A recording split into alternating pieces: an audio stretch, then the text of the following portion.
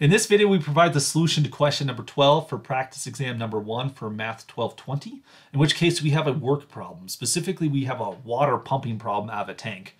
So let's first talk about the shape of the tank. The shape of the tank is in fact going to be a solid of revolution itself. A tank has the shape of the surface generated by revolving the parabolic segment y equals x squared on the interval 0 to 3 for x about the y-axis. And all of this is measured in feet. So before we even talk about the pumping problem, let's make sure we understand the shape of our tank.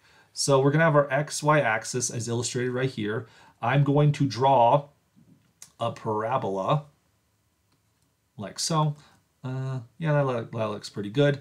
In which case we might do something like, we should label things. We're going to have x equals 0 right here. And then let's say that this point over here, not that far. We'll go like, we'll just go, I guess, to the edge right here. This will be x equals 3. This thing does not have to be perfectly drawn to scale or anything like that. This point right here for future reference would be the point 3, 9, because after all, this is the curve y equals x squared. We're going to take this curve from 0 to 3, and we're going to revolve it around the y-axis. So I'll draw the other side here for like completeness sake. And then I'll also draw a line at the very top of this thing.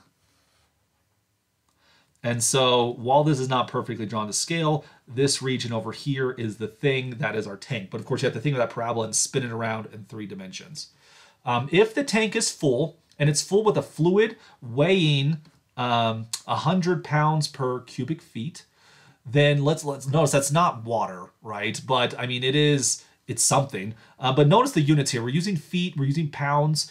We don't need to multiply our result by 9.8 because with scientific units, you often measure this with mass. Mass is not a force. You have to multiply by the force due to gravity. With standard units, pounds is already a force. It's already a weight. It already has that built into it. So it's going to be 100 pounds per cubic foot in that situation. So that'll come into play later. So we need to set up an integral to find the work required to pump the contents of the tank 5 feet above the top of the tank. So I want to make mention, like we mentioned over here, the top of the tank is happening at y equals 9. We need to then go 5 more feet up the line here. And so in the end, the top of the tank, we have to pump the water to the point y equals 14. That'll be important for us in just a little bit. Okay, so we need to set up the integral to calculate this work, but we are not going to evaluate it. So our strategy for doing this is to look at a typical cross section. So if we were to cut our tank into little slices, they would be circular slices, cylindrical slices, and then we have to move these to the top of the tank. Now let's do it in steps. The first thing we're going to do is we're going to calculate the volume of one of these slices. Because it's a solid of revolution, each slice is going to be a disk. And so its volume will be pi r squared. The thickness here is going to be a dy, because the thickness of one is a small change of the y coordinate. So we get that the volume will be pi r squared dy. Well, r is not a very good one if I have to integrate with respect to y. So how do we get rid of the r? Now the r is the radius of this cylinder, of course, but it's also the distance from the x-axis to this point on the very edge of the circle. Whose coordinates are going to be x, y. So in particular, the radius of this disk is going to be the x coordinate there. So we can improve upon that, pi x squared dy. But remember, we want to integrate with respect to y, so I have to rewrite the x's in terms of the y's. But as this point lives on the parabola, the relationship y equals x squared comes into play. So since I have an x squared, I can rewrite that as a y, and we get the integral y, or pi times y times dy.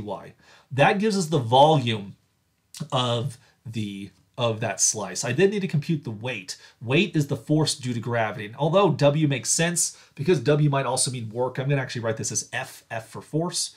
To find the force, that is the weight of the object, we're going to take its density, which is pounds per cubic foot, and then we're going to multiply it by its volume.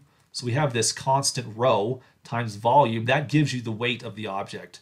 The rho is 100 pounds per cubic foot. The volume we just did, pi y dy.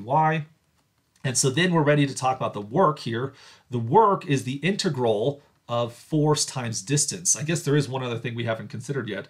What is the distance that has to be traveled here?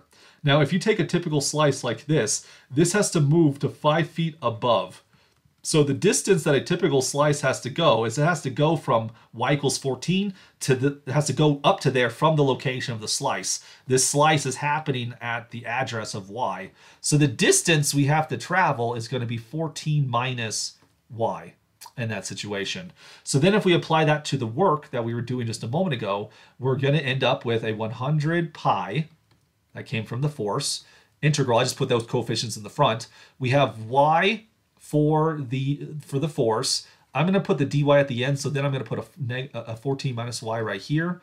dy, that's the integrand. Then the next thing we have to consider is the locations of the disk. That is, what are the bounds of integration? Our disk can range anywhere from the very bottom of the parabola. That's going to happen at y equals 0. And they can go all the way to the top of my parabola, which actually was bounded above here at x equals 3, aka y equals 9.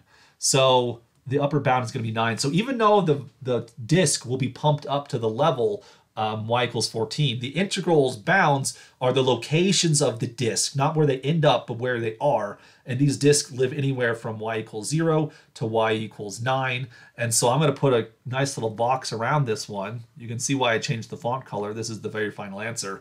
This gives us the integral to measure the volume of this thing. I confess it's not a very hard integral to compute, but the instructions did say do not evaluate it. All of the points here are for setting up the integral, not from its evaluation.